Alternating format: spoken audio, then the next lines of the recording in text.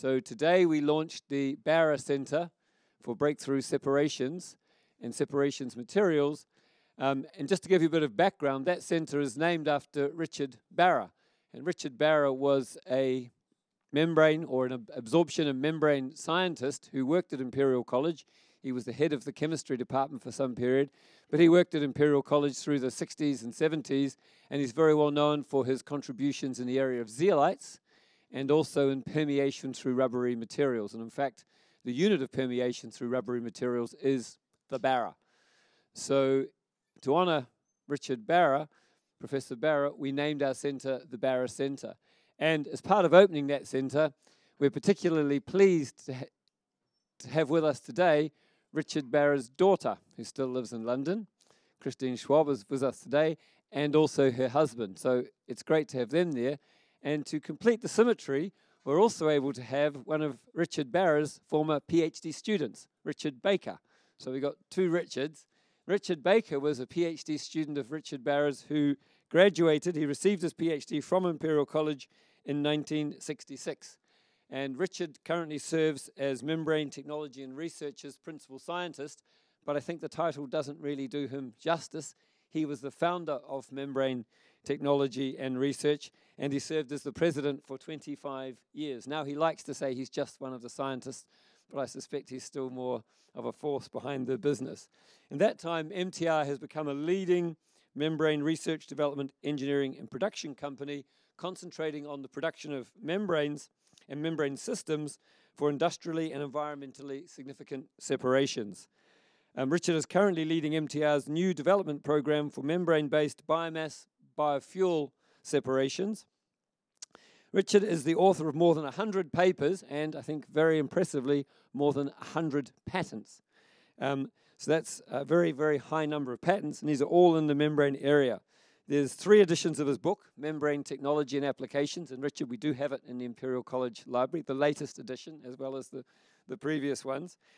He serves, it's been published in 2004, and then again in 2000, 2004, and the last edition was in 2012.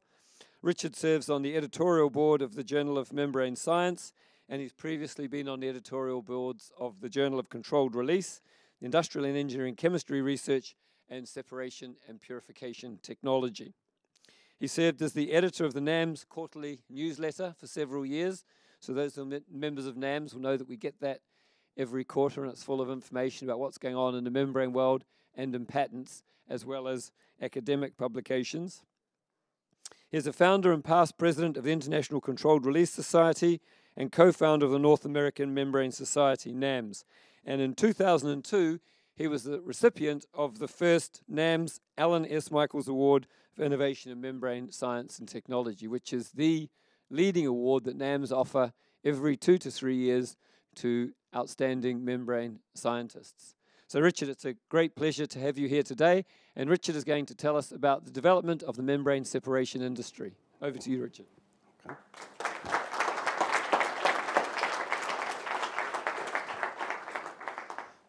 Richard Barra was a very formal guy, a very quiet guy, quite a stiff guy, and I was always very much in awe of him. I never called him anything other than sir. I never referred to him in any other way other than the professor. There was only one professor. And he would come into the lab once a week or thereabouts. I had a little desk and an apparatus and a chair. I stood up, he sat down. I showed him everything I'd done, and we came back the next week and so forth. And I learned a lot from the guy. Not so much from his wagging his finger and giving me lectures, but just the constant interaction with someone with very high standards. I mean, R.M. Barra had very high standards. And even a guy like me, after a bit, you begin to figure out, if I'm going to fit in, I have to sort of do it right. And so I did learn a lot. And in 1966, I went to America and never came back. Okay. So what am I going to talk about today? If you take a class on unit operations in 1963, when I came to Imperial, you probably would have done distillation, extraction, crystallization, maybe a little bit on absorption, a little bit less on adsorption, and you probably would have done filtration, the separation of solids from liquids. You wouldn't have done anything on membrane separations. So by membrane separations, I mean molecular separations using a membrane. All of that was in the future. Salt from water, proteins from cheese whey, oxygen from air. These are all the applications that were developed post 1963. And I'm going to talk about that today. How did that new unit operation get created? So my talk will be in the beginning. I'll talk a little bit about what it was like in 1963. And then I'll talk about the development of this new unit operation. And I'll do it by going through RO, UF, and then gas separation last. And what maybe after I prepared my talk, I went back and changed this slide because I realized the development of this new unit operation is not a story about could it work or can it work. It's really, it was established it could work. What it was really about was could it work economically? And that I'll illustrate as we go along. And then at the very end, I'll just touch on what might happen in the future. Okay, so in 1963, there were no industrial applications of membranes. There were a few analytical applications. Membranes were sometimes used in biological laboratories to filter out bacteria or viruses or whatever when you're preparing some sterile solution. But there were no industrial applications of any sort, really. The total membrane market was probably less than $20 million in today's money. But there was some research interest. And in fact, Barrow wrote the book. And this is, at that time, there weren't too many books about diffusion and membranes, but Barrow wrote the book, which is one of the reasons in that book, the unit of permeability that he characterized all the gas separation that he did was what we now call the Barrow, hence the name stuck. And so he's lived on in history. So this is the development of the membrane separation industry. I'm going to work through this chart, so don't get too worried. You'll see it several times. Right at the beginning in the 40s, really, and late 30s, early 40s, and to the 50s, Barrow was making these systematic measurements of permeability and laying the foundation of the thing. But what really set the whole industry going was this development. In 1963, two guys, Loeb and Surajin, developed a great membrane. And they made that membrane for a process called reverse osmosis. So not everybody here maybe is completely a membrane guy, so maybe I'll explain what RO is. If you have a membrane, here's a membrane, that is selective for salt from water. That is, it permeates water, but it doesn't permeate salt. And that's pretty easy membrane to get. Most membranes will do it, and you can get membranes which will do it extremely well. If you put such a membrane between a solution of water and then a salt solution, maybe say seawater, then what will happen, because of the difference in concentration between pure water here and slightly diluted water on the other side, there'll be a flow of water which will go from the water into the salt. Now that was known in 1850 or thereabouts. Traub and Pfeffer and a whole bunch of guys devised membranes and started measuring the osmotic pressure. That is, they would let this process go until the pressure on the permeate side, or the salt side, built up to the point where there was equilibrium. There was no more flow because the hydrostatic pressure was compensated for the concentration difference. And that was then, that idea was, or those results were incorporated by Van Hoff in the Van Hoff equation at about the turn of the last century. So this was all known. And in the 1930s, some guy, whose name I've now forgotten, but did in fact suggest a process called reverse osmosis. And his brilliant thought was, well, okay, if I apply a hydrostatic pressure that is bigger than the osmotic pressure, I can drive water from the salt side into the water side, and I could generate desalted water. So this was sort of known. It didn't work. And the reason it didn't work, or at least it didn't work economically, was that the very thinnest membrane you could make was maybe 10 or 20 microns thick. It was extremely thin. That's 1 mil. That's thinner than a sheet of paper. But even so, that membrane, that very thin membrane, had a terrible flux, a very, very low flux, because it was too thick. And that was the invention of this guy, at least one of it. That's half of the team. That's Sid Loeb and Suravasan Surarajan. Sid Loeb was a graduate student of mature years. He'd left school. He'd worked for about 30 years. He decided, I'm not quite sure how old he was when, this is a couple of years after he got his PhD, and he went back to school and got a PhD. And Suravasan Surarajan was a postdoc. And so the two of them had a little grant to figure out how to desalt water. And they started making membranes to do it, and they turned up this membrane. I won't go into how they made it, but what it consists of is a dense skin on the top and a microporous sublayer below it. And it's the dense skin does the separation. The dense skin is extremely thin, maybe less than a micron thick. And the substructure is just there.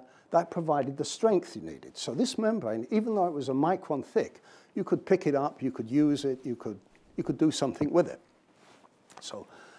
And this membrane had more than 20 times the permeance of any membrane anybody had made before. And this was a pretty good paper that they came out with. And they showed, and they were right, that this made reverse osmosis potentially an economical way of desalting water. And when Loeb once told me that he took out a patent on the process, he and Surarajan took out a patent. And they were thinking, or Sid was thinking, that he would maybe pay his kid's way through college on the royalties from his patent. But unfortunately, what they patented was the recipe. It had taken them a bunch of time and a bunch of effort to figure out how to make this thing. So they patented, it's got magnesium perchloride and it's got acetone and this and that, and then you turn around 3 times and you put this. So a very elaborate recipe, which gave a pretty good membrane. And that's what they patented. What they really should have patented, the anisotropic membrane. The notion, which now looks like a no-brainer, how could you possibly get a patent on a thing like that? Well, it was a pretty good idea at the time that you could make a membrane that was a thin, dense skin on a microporous substructure. And that was the way to make high-flux materials. And that's what's been used ever since. So this was poor old Sid. He didn't make a fortune, but he wasn't... what is it, fame or fortune? Well, he got fame, but maybe a little less fortune. So this is how it went. And it was maybe fortuitous that the Loeb-Surarajan membrane turned up at that time. And that's because concurrently, and nothing to do with the Loeb-Surarajan membrane, but concurrently, the US government decided they wanted to figure out how to desalt water. And so they set up what's called the Office of Saline Water. And for about 10 years, this was a section of the Department of the Interior. For about 10 years, there was a flood of money, research money. It was about $100 million a year or more in today's money. Every year, another 100 million. It went out to the world to figure out how to desalt water. And they started off with multi-stage flash and whatever, but pretty soon it was clear reverse osmosis was the way to go. And that lasted for about 10 years, and during that time, the technology was developed. And the key portion of the technology was how do you package, because even with the Loeb-Surarajan membrane, you needed a lot of membrane to really make useful amounts of water. So you had to figure out how to package that membrane. And there were many different ways of doing it. The two that really emerged after some time are what's called hollow fine fibers. These are tiny little tubes, made plastic tubes, tiny, about as thick as your hair, which the brine is on the outside, the water is on the inside. Or you could make flat sheet membranes and make them into spiral wound modules. And that was through to the early 1970s. And so at that time, let's say now a little over 10 years after Loeb and Surajan had made their first membrane, there was an industry. It was working. There were plants out there. There was an industry. It was small. And the reason it was small is the big application was seawater. They wanted to desalt seawater. And the membranes they had at that time didn't quite do it. To desalt seawater in a single pass, you need a membrane that has a rejection of more than 99.3. That means that less than 0.7% of the salt in the seawater can go through the membrane. Otherwise, there's too much salt in the permeate, and you don't want to drink it. So you have to have 99.3. And if you made hollow fiber membranes, they, in fact, some of them at least, could desalt the water. The problem was that they had very low flux. Whereas the Loeb-Surajan flat sheet membrane put into a spiral wound module had almost 10 times the flux, but didn't have enough selectivity. So there was so if you wanted to desalt water, mostly they were using this, and they were passing the water through the membrane twice. And that didn't hack it. But then something else turned up. And that was this invention. A guy called John Cadott. John Cadott was a big fella. When I first went to America, I thought, boy, these guys are beefy. I mean, he was fairly sort of bulky sort of guys. And John Cadott was that sort of guy, big guy, very quiet, very, well, wasn't a big chatty guy mixing with all the fellas, talking to the girls, not at all. John Cadott just sat in the back of the class and rarely asked a question, but he was good. And at that time, he was getting money from the Office of Saline Water, as was I, as was a whole bunch of other dudes. And it was a great system. They gave you money. You paid for your research. They even got a salary. But at the end of every year, you had to write a report. And so you sent your report to the Office of Saline Water, and then they sent it to everybody else. So everybody knew what you were doing, but consequently also, you knew what everybody else was doing. There was no such thing as a secret. So John Cadott started putting in his reports a way of making what's called an interfacial composite membrane. And what it was. So he took a polysulfone microporous membrane, and he soaked the membrane in a polyamine solution in water. And then he took that, patted off this surplus water from the top of the membrane surface, and then he immersed that film into a solution of hexane with a diacid or triacid chloride in the hexane. And these two components will react to form this sort of structure. They're very reactive, and the reaction takes place at the interface between the two, the hexane and the water. So boom, it reacts, it forms a film, and then it stops. And the reason it stops is that in order for the reaction to continue, either the acid chloride has to diffuse into the amine solution, or the amine has to diffuse into the acid chloride solution. And now they both have to go through this polymer layer. So there's a very quick reaction. You get a very thin film, a dense polymer film, and then the thing stops. And it's also defect-free, because if there is a place where you've got a pinhole or something, then ipso facto, as we say, you got a place where water and the hexane are going to meet, so it seals up. So automatically all defects disappear too. So it was great.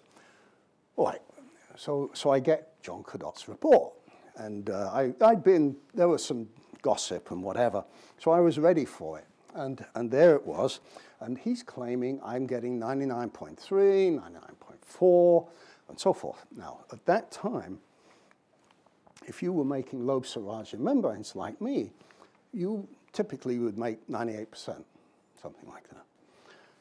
And occasionally, you might make 99%. 99%, you would then go home, have a beer, kick the dog, and you know, this is good day. So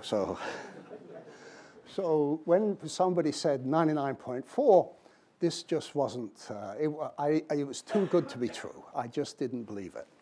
But in fact, I made one. And it's an amazingly forgiving process, because with my first membrane, I got 99.3. And this, I really have to say, this is one of those crazy, my socks were blown off. This was something. And it made reverse osmosis a viable way of desalting seawater. And so right now, that process in the next 20, 30 years has really taken off. Even so, most of the plants are using John Cadot's membranes. In fact, 90% of the plants are using John Cadot's membranes, or variants, you know, a little bit of this, a little bit of that. But basically, his formulation, his membrane. And this plant, this is a typical large plant. It's at Ashkelon in Israel. Has 40,000 spiral wound modules. Each one of these tubes has about 6 of these modules in series. And there's, as you can see, a whole bunch of tubes. So there's about 1.5 million square meters of membrane in this plant. And it makes about 100 million cubic meters per year of water. That's enough for a city of about maybe 1.5 million, something like that, a million or so. So, you know, it's a bunch of water. And the other things that emerged when that industry, as of today, there were basically 3 producers. It's a little bit like motor cars. You know, in 1900, there were 40 companies making motor cars. And then by 1960, they were down to 3, at least in the US, you know, General Motors, Ford, and whatever. So there's a lot of consolidation. So about 3 companies, Dow, Filmtech, and the two Nito and Toray in Japan, they have about 80% market share. They all make the same sort of John Cadot membrane. And one thing that has happened is the energy consumption of the process has come down from 5 to 10 kilowatt hours per cubic meter to about 2 to 3. I mean, that's just a matter of polishing, squeezing, reducing, more efficiency, whatever, and so forth. And there's no, well, maybe the introduction of pressure retarding, pressure recovery systems on the residue, but there was no real big breakthrough, just grinding away at it over incremental improvements over 30 years. It came down, and the cost of membrane modules is now $10 per meter squared. That is something. A membrane in a module, $10 a meter squared, and the cost of desalted seawater has been constant for the last 40 years. When I came to America, gasoline was 20 cents a gallon. Right now it's somewhere around $3, so it's gone up a lot, as has anything else. But seawater, desalted seawater, has stayed almost constant. So that's the sort of story of reverse osmosis. I want to talk a little bit about a related process, which is electrocoat paint. And, well, electrocoat paint and ultrafiltration. Reverse osmosis, this is the plot of nominal pore diameter for various processes. So reverse osmosis is separating water from salts. So the pores, if they're there at all, are very, very small. But you can make by very similar processes. So, I mean, so the way you make the membrane is just a little bit different. It's not a big change, but a little bit different. You can make the membrane more open. So the pores are maybe from 20 angstroms to, say, 1,000 angstroms. It depends on the formulation. And that means you can make membranes that don't separate salt from water. Salt and water and sucrose maybe would all go through. Microsolutes go through, but you start rejecting proteins or influenza viruses, bacteria. You would reject them with that sort of membrane. So there was a place for membranes of this type too. But the problem was that this process had a number of problems, so it took off after RO, but it was in fact enough. And this was the first big application. It was developed by some guys at Abcor, and it was for electrocoat paint. And electrocoat paint was a new process to paint automobiles or washing machines or any big complicated metal part. What you did was you took the car and you sprayed it with various chemicals to get rid of the rust and the junk and whatever, degreaser. So you now had a shiny little auto going along on a conveyor belt. And then you got to a swimming pool of electrocoat paint, and you dropped the car in the swimming pool of paint. And you put a slight charge on the car, positive or negative. You could do it either way. And then the paint was latex paint. So little particles of latex in this swimming pool, about 10% latex, like you might do the walls of your house. So it's pretty concentrated paint, but all of those little particles had a charge, the opposite sign to what you put on the car. And what would happen was that paint particles would then migrate the car, neutralize, and you'd end up with a monolayer of deposited electrocoat paint on every metal surface. Because wherever there was a little bit like interfacial composite membrane, where there was a bare piece of metal, there was still a gradient for the particle to get to the car part. So it was a great way of painting cars. When they came out of the swimming pool, you rinse them off with countercurrent rinse tank system, and so you had a painted car. Now the problem was that some of this cleaning stuff came in with the car, and some of this water from the rinsing step also went into the tank as the car came out. And so you began to fill up the tank and dilute it with water and ions. And so a great solution, this was a great solution. They had other solutions which they hated, but this one worked. You took a pump, you pumped the solution across the surface of this membrane, and by doing that, you bled out some water. The membrane could remove the electrocoat paint particles and send them back to the tank. And this water had microsolutes and water, and you just bled it off. It was a great application, but this was a hell of a pump. The only way you can maintain with that, remember this is paint. It's latex paint. You pour it out, it's pretty viscous and all the rest of it. The only way you could maintain the membrane clean was you had to recirculate the water at a very high rate. And so by doing that, you could maintain the membrane clean. Even so, they didn't last for long, maybe 6 months, a year if you were lucky, and then you replaced the membrane modules. So but the economics were so compelling.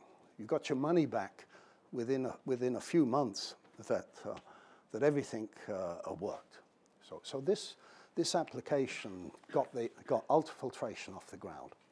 And then it began to be used in a number of other sort of relatively small processes with high value separations. The problem was fouling. All of these, with ultrafiltration, the membranes fouled and the fluxes declined and the process sort of ground to a halt unless you had a very large pump recirculating water like crazy. So, but even so, by the mid-1950s, 1990s, the thing was doing okay. Now, everybody knew at that time there were some great applications in municipal water. And the first one of these that actually happened was this one, the treatment of drinking water in municipal water treatment plants. And then the next one that happened just a few years later was the treatment of sewage water at a water treatment plant. But let's look at the first one. This was here, a bit of luck for the industry.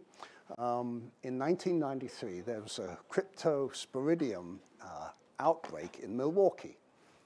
And 100 people died. A whole bunch of people got sick, and 100 people died. This was bad news. And it was because this whatever, protozoa got into the water system. I mean, it was bad news. It was a catastrophe.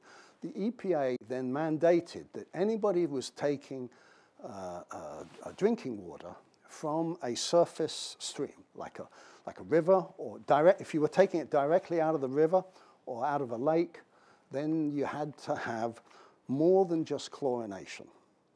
You had to have a primary sterilization technique, and then chlorination was like a backup to keep it sterile or prevent, if there was one or two guys got through, the chlorination would knock them off. So you had to have the braces and a belt. So a huge market suddenly appeared. And in fact, membranes were sort of ready for it by 1993. The costs of the process had been coming down and down and down, not just in ultrafiltration, but in reverse osmosis, the way you packaged the membranes, the way you made the membranes, the costs had been coming down. And so it was economical to do this. And as soon as they started building some big plants, the costs came down even more. So this really became quite a good way of treating water. And the good thing about it was the water was clean. The fouling problem was almost not there because it was drinking water. There wasn't much there to begin with, a few bacteria or cryptosporidium or whatever, but not much. And so the process used to reduce the bacteria count by about 10 to the 4, 10 to the 5. So it didn't exactly make it sterile because even a tiny, tiny pinhole would let some of the guys through, but not many.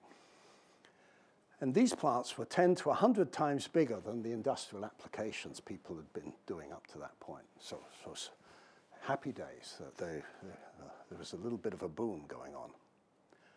And then a few years later, they began to use these membranes in a very different way to treat sewage water.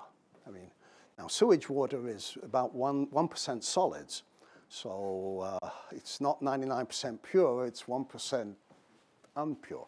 So sewage is a bit of an issue. And in fact, when I first went to America, I worked at a company called Amacon. Amacon was in Boston, and it was a little membrane company. And they had a joint project with an outfit called Dor Oliver in Connecticut. And I made the membranes, and Dor Oliver had a pilot plant in the sewage treatment works in Greenwich, Connecticut. And so I would go down to the Greenwich, Connecticut sewage treatment plant with my membranes. We'd put them in, and then after a bit, they would foul. The problem was, here was the activated sludge reactor where the wastewater is being sort of biodegraded, and they take a pump and pump it around and around and around across the surface of the membrane, and this is the permeate. And now this permeate is very good quality. I mean, you couldn't exactly drink it, but it was pretty good. It was way better than you could make by the conventional technology. The problem was that the process didn't last too long. Even with this pump really working hard, you just couldn't maintain the surface of this membrane clean. Fouling was death. And so one of the things I learned was fouling was a real problem. And the other thing I learned is you got to be careful about saying it'll never work, because in this, never is a long time, and in this particular case, about 30 years. And then some guys did get it to work. At Xenon, Kubota, Mitsui, and Memtech, they all came out about the same time with variants of this process. And how did they solve the fouling problem? Well, the first thing they did was to lower the pressure of the process below what's called the critical pressure. I won't go into that. But in this process, when we were doing it at De Oliver, we instinctively, your flux is going down. So what do? Well, turn up the driving force. So the flux would go down a bit more. You turn it up some more. So we were operating pretty, maybe 50 to 100 pounds. Here, they're operating at maybe 5 pounds or 10 pounds less. So they lowered the pressure.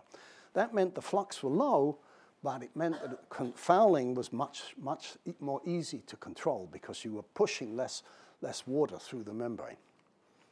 And the other thing they did was short-cycle backflushing. What would happen is for maybe 10 minutes, you would operate the system with the feed going into the permeate. And then for about 30 seconds, you would reverse the process. You'd pressurize the permeate and have it going from permeate to feed. What that did was any junk that had been deposited on the membrane surface got lifted off by the reverse flow, and then they had air scrubbing. They didn't pump the water around. Some guys do, but most of them scrub the membranes by pushing in compressed air at the bottom. And these bubbles would bubble up between the membrane surfaces, and that's enough, if you've got backflushing going on, to keep the membranes relatively clean. And so the result was it worked. It worked. And these membranes, or this process with submerged membranes, will last for months before you, maybe periodically, you might turn the plant off, chemically clean the membranes, and then turn it back on again. So it may go months or even as much as a year without having to really do something with the membrane. So a whole bunch of these plants have now been installed. And this another, I mean, there was a boom going on for a time. This is a multi-billion-dollar business now. Probably several $billion a year this away.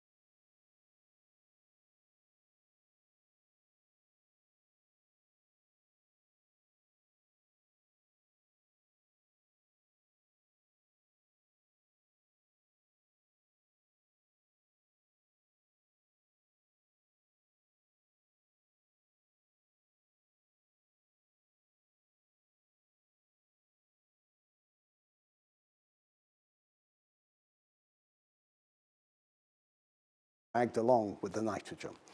So those two inerts get into the process. And there's no way for them to get out. They just go around and around until they start building up to about 10 or 20% of the gas. The concentration of the gas in this reactor is now 10 to 20% of these inerts. At which point, you've got to do something. And so what the guys do, and used to do in the past, they'd have a little purge. And the purge purged out the concentrated nitrogen and methane, but it also purged out hydrogen, which was valuable. In the past, they would just use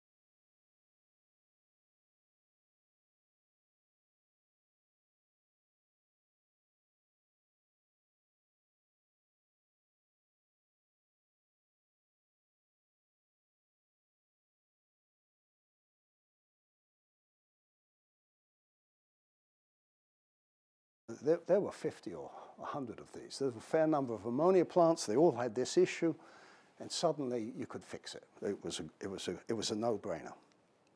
So gas separation for hydrogen took off, and then fairly rapidly thereafter, once the stuff was learned, the next big application was nitrogen from air. And then a little while later, the separation of CO2 from methane in a natural gas plant. And these ones in particular are pretty big plants. This is what a CO2 plant in a natural gas thing looks like. This is in Pakistan. At the time, it was the biggest one in the world. They've had 2 expansions, 6. I think this is now about a 2 billion standard cubic feet a day plant. And the problem was the gas had about 6.5% CO2. In some ways, you could use that gas. But in general, if you want to put the gas in the pipeline, you have to get it down to less than 2% CO2. Otherwise, the corrosion's too bad. So you have to dry the gas. You have to get the gas down to less than 2%. And so this plant did it by permeating the CO2 and leaving all the hydrocarbons behind. And this is a huge plant. And this is some guy taking a stroll at lunch. So a big plant. So right now, the gas separation industry is not as big as water. There's more water than gas. But the biggest single application is nitrogen from air. There's probably about more than 100,000 of these units dotted around. These are all relatively small, 10,000, 20,000, 50,000. A real big one might be 100,000. Not big. Every plane, or at least every commercial jet, has a nitrogen plant on it to inert the gas tanks of the plane. So it's a large number of these things around, lots and lots of them. Hydrogen from nitrogen in ammonia plants or refineries are fairly biggish units. And then CO2 from methane, there's probably about 400 units out there, of which there may be 50 are big ones like the picture I just showed you. And then there's the other separations. So much for gas separation. Just to sum up, what does the technology look like today? It's an established unit operation. It's a large market, probably somewhere in the $20 billion a year range. It's gone up 1,000-fold over the last 50 years. So more than 20 billion. And they're served by more or less experienced companies. It's an established technology, an established unit operation. And it probably is in textbooks, I guess. I don't teach unit operation courses, but apparently it's in. Good. The membrane module costs have come down 10 to 100-fold over the last 40 years. And it's that reduction in cost that made all of these processes work. They would have worked, in one sense, technically they would have worked 40 years ago or 50 years ago. But it took quite a while before they could work economically. And that was what was going on. And what made that possible was this reduction in membrane cost, module cost, and even the process. How do you put the thing together? All of those reduced costs 10 to 100-fold over the last 40 years. And as a result, there are many, I don't know quite how many, but a large number of plants with over 1 million square meters of membrane. Gas separation plants, but also water plants of different types. And this is my last slide. So the drinks will be coming up soon. There's still room for a few new big applications, I think. Now, this gets more speculative. Carbon dioxide from power plant flue gas. Global warming is around. There's a whole bunch there's some people believe, some people don't. I think most people with a brain think it's probably true. In my lifetime, the amount of CO2 that is going into the atmosphere from us has gone up eightfold in my lifetime. And you might say, well, it's all your fault. But in fact, if it goes up eightfold in the lifetime of the youngest person in this room, I'm dead, thank God, but you are toast. So it's got to be fixed. And one of the ways to fix it is to take the CO2 out of the power plant flue gas. When you burn a coal or natural gas, you produce CO2, it goes into the atmosphere. About a third of the CO2 that's going into the atmosphere every day is coming from these power plants. And the good thing about them is they're relatively discrete sources. They're big. A regular power plant might produce 1 million tons of CO2 every year, but it's a discrete source. It's not like a motor car. Putting in a capture system on every motor car is not going to work. But you could imagine putting a capture system on a power plant. And, okay, so that's a great application. And membranes can do it. It's again, we're back to the old game. Membranes can do it. We've actually proved that. The issue is, can they do it economically? Right now, they would double the cost of electricity. And nobody's wants to do that. So they'll do more research. They'll try to drive the cost down. But at some point, it may well take off. The next one, I think, vapor-vapor separations to replace distillation. There are 40,000 distillation columns in the US. I mean, there are a bunch of columns. It's about 40% or thereabouts of the energy that the chemical and refining industry uses is used in distillation columns. They do a great job, but they use a bunch of energy. And they're in terms of theoretical efficiency, they're fairly bad. Again, this would be a great place to use membranes. And some membranes work. For instance, the separation of water from ethanol or isopropanol, that's an azeotrope. So in every bioethanol plant, they have distillation to get to the azeotrope, And then they have to somehow remove the last bit of water. And they do that mostly by molecular sieve.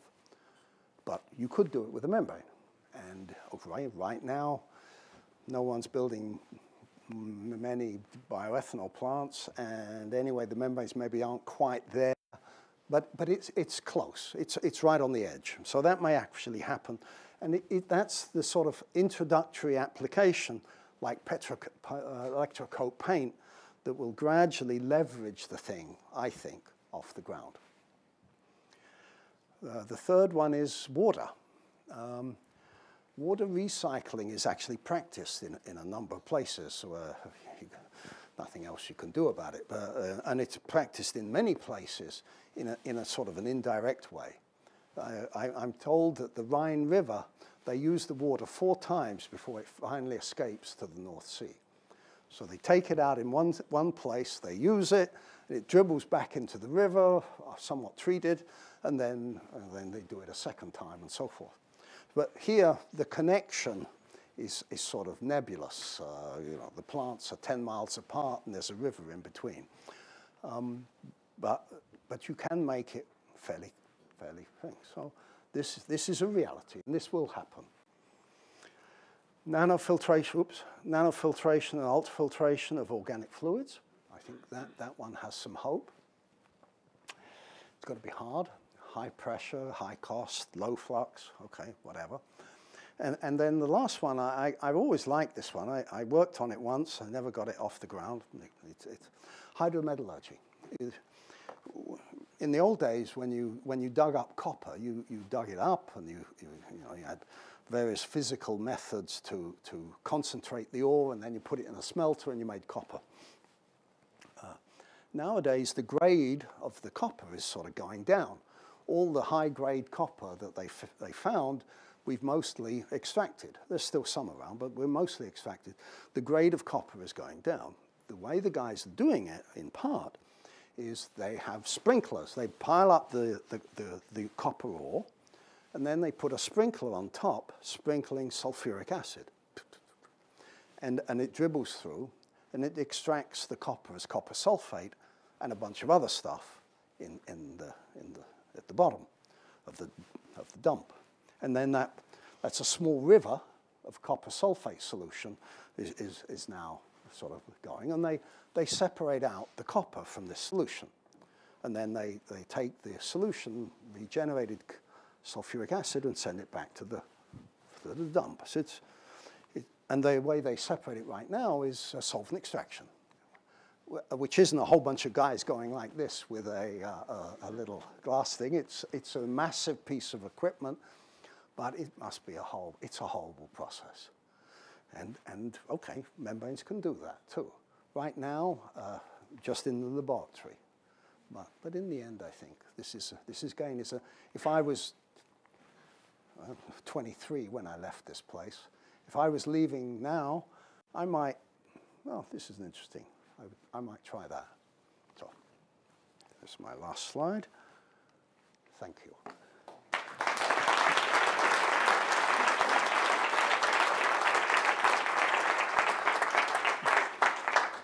So Richard, thank you very much for a very interesting and informative introduction and a tour of the development of the membrane technology industry.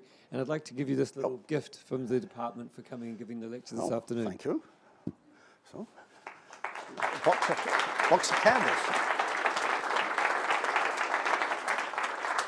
But don't go just yet, because there may be some questions from the audience. I give you back my box. Yes, at the back. Right at the back. We'll bring you a microphone to. My question is on the percentage. The maximum you've got is about 99.4 thereabout. Is there any if you were to use a different technology, or if you were to increase it to 100%, what direction do you think one should go, or you would go to? Well, there is, some people do want 100% removal of water, ions from the water, and that's called ultra-pure water. which they use, for example, boiler feed water, like a steam boiler. You want pure water, you don't want any junk in it, because when you boil it, the junk stays behind. Or in the electronics industry or in the pharmaceutical industry, you want water that's no salt, no nothing, just water. And they use RO to remove the bulk of the water, the salts. And they start with drinking water. So they don't start with seawater. They use reverse osmosis and remove 99% of the salts from reverse osmosis, from municipal drinking water. So it only starts off at 100 ppm, might be left with 1 ppm. And then they use ion exchange, and then sometimes other processes to get that last 1%. They're trying to go down to not ppm, but ppb and ppb or less, a fraction of a ppb. So that is in fact done, but then with a hybrid process. Matthias. So the first desalination process was basically based on evaporation. The second one on reverse osmosis, selective membrane transport. Is there anything else that is going to disrupt that? I mean, you know, the guys have got the costs down and the energy, the 2 or 3 kilowatt hours per cubic meter. That's about maybe 2 to 3 times the theoretical minimum. So, but it's electricity, so you've got to be a little careful, because the guys will say, some guys at least will say, well, multi-stage flash uses 7 kilowatts. So it's clearly, but multi-stage flash uses heat. So 3 to 1, multi-stage flash is actually pretty damn efficient as well. But I think right now RO's got, what, 60-70% market share. And the other 30% is evaporation, where you're making electricity and you've got some waste heat. And then, or maybe you've got a nuclear plant and you've got waste heat. Then you would use multi-stage flash because the heat is free and whatever. But it's 50% recovery only, right? So yeah. 50% of the water that is pre-treated extensively is basically waste. Yeah. It goes to Wouldn't that would be an incentive, right? To you know, it's never going to work. Yeah. Yes. Ian. Mark my words. So, but for your future challenges, I was wondering about what about air separation rather than say CO2 from your flue gas? What about air separation instead? Mm-hmm. And then you run an oxy-combustion, and you know your CO2 separation is going to be more difficult. You've got more, you know, other species in there. Yeah. How about doing the air separation instead as a challenge? I looked at it. We looked at it a lot. It's one of those, again, a separation that is technically doable.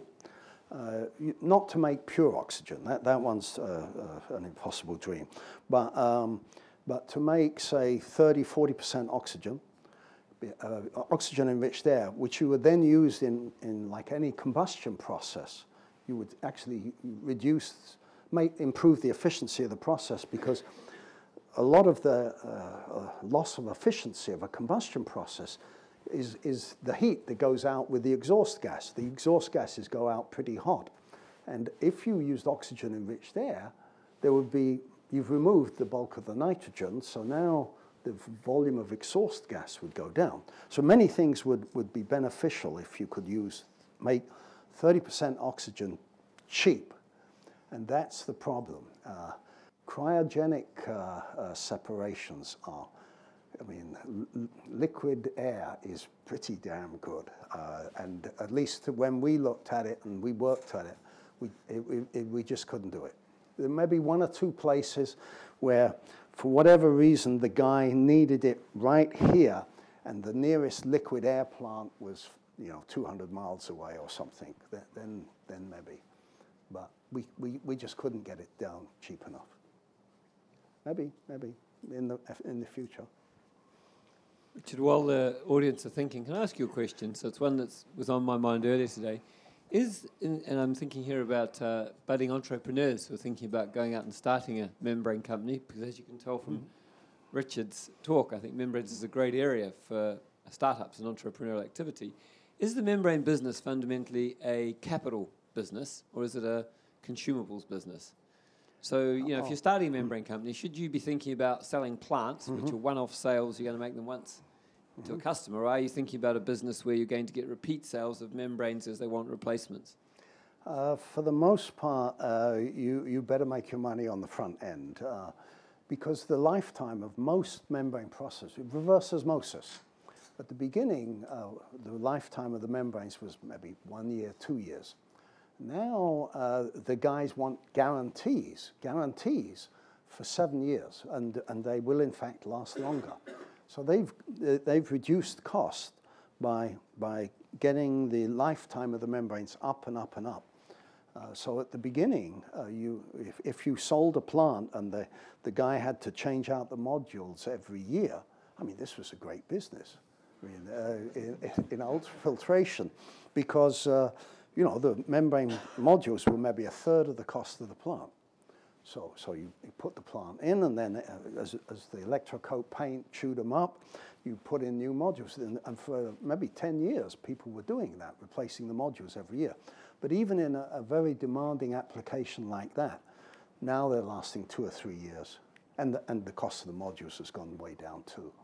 So yeah, most applications, you've got to make it on the front end. Ryan. Ethan, sorry. I was wondering what your thoughts on the FO and PRO processes are and whether or not they have a future at all. The guy in front of you was trying to make the point that in reverse osmosis you desalt, you make desalted water and you make brine, and the brine has twice the concentration of salt as the beginning, maybe a little less. It goes from 3% to 6% or something like that. And he's right. If you put all this energy to make clean feed, and then you only remove half the water. Why don't you remove more water? Well, you don't remove more water with reverse osmosis because the osmotic pressure is just going up and up and up. And so there are these these other processes to do it. None of them. I'm not working on it. Well, I think that I'd be surprised if they work. But I've learned never say never. Okay, well, that's a great point to thank Richard again. Thank you very much.